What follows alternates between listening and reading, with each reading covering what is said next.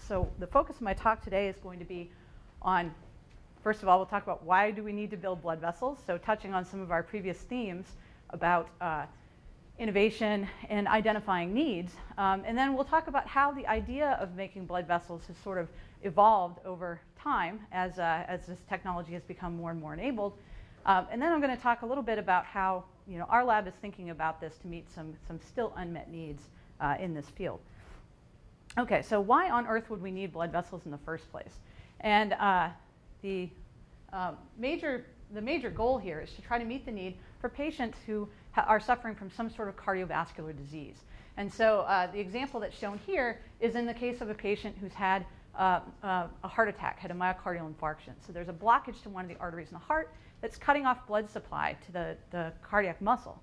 And if the cardiac muscle isn't working effectively, then the patient has problems, right? So one of the ways that's been developed over the decades to try to deal with this problem is to literally bypass that blockage and restore blood flow back to the heart. And so, so the way that this is done is to take another artery and literally suture it on either side of the blockage and restore blood flow back to the heart. So in order to do this, you need to have a blood vessel in order to facilitate the bypass. And so where do you find a blood vessel? Well, it turns out that one of the first place that a surgeon will look is elsewhere in the patient's body. So some advantages of this, like any artificial organ or any organ that you want to transplant, you have the challenge of matching that transplant to the patient so that the patient doesn't reject it. You don't have to worry about this graft versus host disease, for example. So the way that, as you might imagine, that patient might be using that blood vessel that's found somewhere else in their body, either in their chest or in their leg or in their arm. Furthermore, if that patient has unfortunately already had to have a bypass procedure or some other vascular procedure, they may not have blood vessels left in those other areas of their body that can be harvested for clinical use. Yet another problem is if a patient is undergoing bypass surgery in the first place, their arteries are probably not terribly healthy. And so this presents a major problem. So where do we go to get blood vessels if we can't get them from these patient, what's called an autologous source, from the patient themselves? And so this has been a problem that engineers and surgeons have been wrestling with for decades, is where do I come up with another material that I can use, and not just for blood vessels, but for many other types of organs. And that's really kind of one of the central themes or one of the central problems we think about in biomedical engineering is how do I replace the function of tissues and organs? So one of the first things that was developed were so-called synthetic materials. So it's a very material-centered approach. And it really depends on this notion that a blood vessel is really just a glorified tube. Okay? So as long as this pipe is strong enough to withstand arterial blood pressure and it doesn't close up on its own, well, then it should work just fine. So I should be able to pick up anything off the shelf and make myself a new pipe that I can just plug in. And so that was really the first approach that was taken was to develop so-called synthetic vessels. And these things have been made of things starting from decades ago, from nylon, and now the ones that are behind me are made of Gore-Tex. So literally the same things that your camping gear or your rain parka are made of are used to make blood vessels that are implanted in patients. So again, as long as it's a strong tube, the body doesn't reject it, and it can carry blood, then we're good. So as long as it does no harm to the patient and can fulfill this function, it's great. The problem is, it turns out that if you need a blood vessel that's several centimeters wide or in diameter, then this works pretty well. But if you need one that's only a few millimeters in diameter, like you would for a bypass graft, like 500,000 patients in the United States alone each year need to have, then this doesn't quite cut it. So we've got to think about alternative approaches, and that's really where tissue engineering comes in. So we heard earlier about modularity, and I think when we think about really the ultimate success of tissue engineering, what we think about is a modular approach where we can build an organ that will literally plug and play into the patient. And so this is what we would really love to have. This is the dream, is to have a fully formed, fully functioning organ that we can make artificially off the shelf. And it should have several different properties. It should be living, ideally, so that it can fulfill the same function as the organ that we're trying to replace. Again, it should be functional. It should be growing, because if you think about it, especially if you want to treat a pediatric patient, a patient who's only a few months or a few years old, you don't want to give them that Gore-Tex graft because patient's going to grow larger and grow older. Just like outgrowing that Gore-Tex jacket, they could outgrow their graft. So to have something that's growing, but more importantly, again, the dream is to have something that's readily available. And so can we, as engineers, develop processes that will allow us to have these readily available? Okay, and so I just want to introduce you to one particular, what I would consider a success story in this field. This little girl that you can see here on the screen, her name is Angela. When she was 4 years old, she had to undergo a procedure known as the Fontan procedure.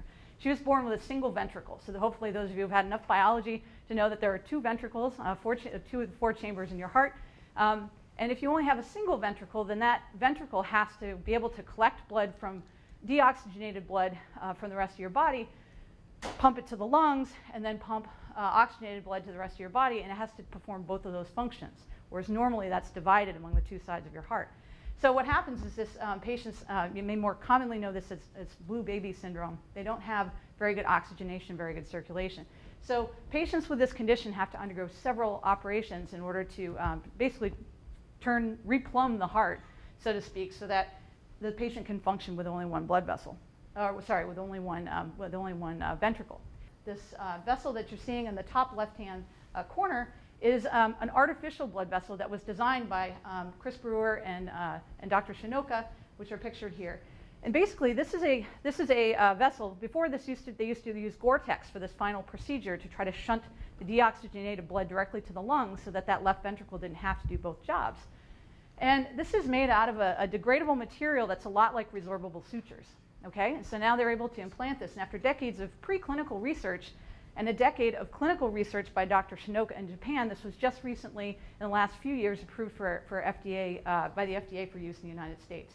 And the idea here is that you implant this tube that can resorb. And what happens is the cells from the body will actually come in and will repopulate this. So they actually start the process by putting cells from the patient onto this resorbable tube, implanted in the patient, and ultimately within a year or two, the patient's own blood vessel, the patient's own cells have replaced it. So this is kind of a remarkable idea that we can use a resorbable material. But again, we're really relying on a material in order to replace this function. So enter another kind of an interesting example of a vascular graft that was made. This is much smaller. This is a couple of millimeters in diameter. And then again, trying to address the need for a graft that matches the patient and can replicate this function. And so what these guys did was this is an approach that ultimately has been developed by a company called Cytograph Tissue Engineering. And what they've done is they said, well, you know, if we need to have cells and we need to have materials, cells are actually pretty good at synthesizing materials on their own. And if we want cells from the patient, one of the challenges is then we've got to grow up all these cells. That takes time, it takes money, you know, to make a product that can go back into the patient. So what they did was they actually took kind of a clever approach where they take a piece of skin from the patient and they grow it up, and they take the connective tissue cells from that skin and they grow them up into these sheets, which is shown the third circle there on the right. So they make these sheets, and these sheets are really strong. Cells make this really strong structural protein called collagen. And then they actually take those sheets and they roll them up like a little jelly roll, basically. And they let those cells remodel and turn into a tube, and then they take some cells that they also collected from the skin that line the inside of it, and ultimately what they end up with is this nice blood vessel. This takes months to produce, but it's made entirely from the patient's own cells. It's only a few millimeters in diameter, and it's ready, and they've been able to use this clinically as well. Now, one of the challenges that these guys have is to make those cells grow up all these sheets and to make them make the vessel. It takes weeks, even months, in order to do this. So cells work really well, but they work very slowly. And so this is a challenge that they've had. And also, you can imagine that if a patient needs bypass surgery, they're going to need it pretty quick. So this isn't great for emergency applications. So what they did was they actually tested their application in patients who needed arteriovenous fistulas, veins that could withstand multiple punctures for dialysis. And there are a lot of those such patients in the United States as well. And so they've been successful at that. So now building on that, so now we've got entirely cell-derived tissue that's a few millimeters in diameter, functions just like an artery or vein, which is really exciting, patient-matched, and it works in people who are much older than our pediatric patients who can heal really well. So this is a really exciting advance in the field. And one of the most recent advances is that this company and another company, Humacyte, have found that they can make these artificial blood vessels. And now, instead of dealing with this problem of having to wait for cells to grow up and taking the cost and everything associated with cells and growing up cells in culture, they can actually strip the cells out. And it turns out that that material that the cells have made is strong enough to withstand the arterial pressures, but now they can strip the cells away. What that means is all the elements that would lead to rejection are now gone, and now they've got a material that's much closer to something that they could actually pull off the shelf, like our Gore-Tex grafts I showed you at the beginning, but they have these other functionalities. And so this is sort of the cutting edge of where we are now, is to see whether or not these materials that were made entirely from cells, whether or not they're going to be capable of performing the same successfully in the clinic. And the holy grail still is this idea of being able to make an artificial graft for coronary artery bypass. That hasn't been achieved yet. And so stay tuned, because this is a very rapidly developing field with a lot of exciting new developments. But back to the question of function. We know that blood vessels have this medial layer which has smooth muscle cells in it. And all of the grafts that have been used successfully clinically so far don't have vascular smooth muscle cells. And why does that matter? Well, smooth muscle cells allow the blood vessels to change their diameter, to relax and contract. And it's almost like if the pipes in your house could change their diameter and change their flow to meet demands, like if somebody's taking a shower versus using the dishwasher or something, for example. Not only that, but one of the early visions for tissue engineering was that we'd be able to make blood vessels or be able to make organs and tissues of human origin so that we could better understand how these human tissues are put together, how they function, their structure, how cells work together. And if we had a three-dimensional human equivalent of a tissue, which aren't readily available off the shelf, it would help us to better understand disease. So in this case, vascular disease. How do all these cells, how do all these structural proteins work together? And if we don't have a functioning vessel, then that doesn't work very well. So all the tricks and techniques and design characteristics that we've used for in vivo transplantation haven't necessarily translated to something that's going to be a contractile functional blood vessel. So that's kind of where our lab has sort of tried to come up with some alternatives. And so basically what we decided was, well, cells are great tissue engineers. They make all the structures in our body. If we could come up with a way to make engineered blood vessels entirely from cells, then we'd really have something. But it turns out that making tubes requires a lot of cells. So instead of just making a vessel, we decided to focus on making rings. There's a really good reason for this. Mainly, traditionally, when we wanted to understand vascular function, one really sort of more high throughput way to do this would be to cut a blood vessel up into ring segments, because we can then use those rings, we can pull on them and see how strong they are, and then we can also measure how well they can contract. And so that's what we set out to do. So this is an example of a stress-strain curve. What you can see there is this little ring. It looks like, my colleagues have told me, it looks like calamari to them. So we call this our myocalamari, we now call it.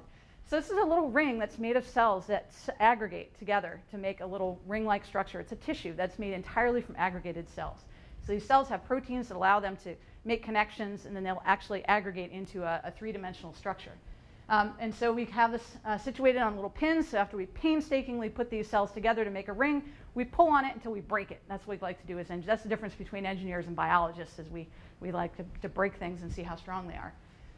Also, theoretically, this is work we're just getting started on. We can measure the amount of contractions. This is so you can see the force that's generated as we stimulate these to contract. And this is actually, in full disclosure, this is a mouse aortic ring segment. This isn't ours yet, but that's where we're headed. So now we've got a nice little ring structure that's conducive to breaking, and it's also conducive to looking at strength and also to contraction. So how did we do this? So this is a video that we produced with the Journal of Visualized Experiments a couple of years ago. So I'm just going to run through this real quick. Basically, what we did was we used the engineering tools we have here at WPI. We created a ring-shaped mold. We say it's kind of like a bundt cake. It's got a ring. It's got a ring-shaped structure with rounded bottoms. This yellow stuff is a plastic elastomer that we cast over top of it. And then we cast this agarose, which is the orange stuff. And what it does is it creates a rounded bottom, ring-shaped well that we can seed our cells into. And they can't stick to it. So they settle into the bottoms, as you saw in the video. And then they come together, and eventually they'll contract. And by having this little post in the middle, it constrains the contraction of this little ball of cells. So we end up with something that's ring-shaped. And this is kind of what it looks like here. You can see there's the pink stuff is the agarose, and then that little white ring in the middle is the ring that I showed you that we had suspended. And we've scaled up this process. So these are some human smooth muscle cell rings. There's 5 of them in this well, pointed out by the arrows. So we're trying to scale up this process now to develop a system. But I started out this talk telling you that we wanted to build blood vessels. So one of the other questions that we've been addressing in my lab is, can we now take these living cell-based ring structures and use them as modular building units to make tubes? And so this is a question that, that we then looked at. And this is, so here up on the, you can see one of our ring structures. And this little video clip shows what happens when we culture them for 7 days. We can harvest them. They look like little SpaghettiOs. These are about 2 millimeters in diameter. They've been in culture for 7 days. And we can actually take those individual ring units, and then we can put them onto a tubular structure, and we push them together so that they're in contact, and then we can culture them for another week. And we've been working on the kinetics of this, and it turns out that if you come back a week later and take these out, because these are living remodelable structures, they've fused into to form a tubular unit. So we think we can also use these as building blocks, not just as in vitro myocalamari to get measurements of how the matrix proteins the cells make and the cells themselves contribute to function and structure in the tissues. So the take-home message of all of this is cells are really good tissue engineers. We wouldn't be standing here if cells weren't capable of making, we all start from a single cell that becomes billions of cells, 250 different specialized cell types in our bodies that perform every function and build every tissue, including bone, skin, everything. So cells are really good at tissue engineering, and so we think that sort of moving forward that there's a lot of opportunity to just use cells themselves to make 3D structures that will help us better understand human organ function, hopefully toward better therapies. And that's it. These are the students who did the work. So one of the other things, not only are cells great tissue engineers, so are students. And one of the ways we innovate in my lab is to continue bringing in younger, smarter people than me to actually develop the systems and do the work. This is the rest of my lab currently. I have a lot of really great students here at WPI, a lot of great collaborators who help us with the work that we do. And that's usually where I end, is with questions. But thank you very much for your attention.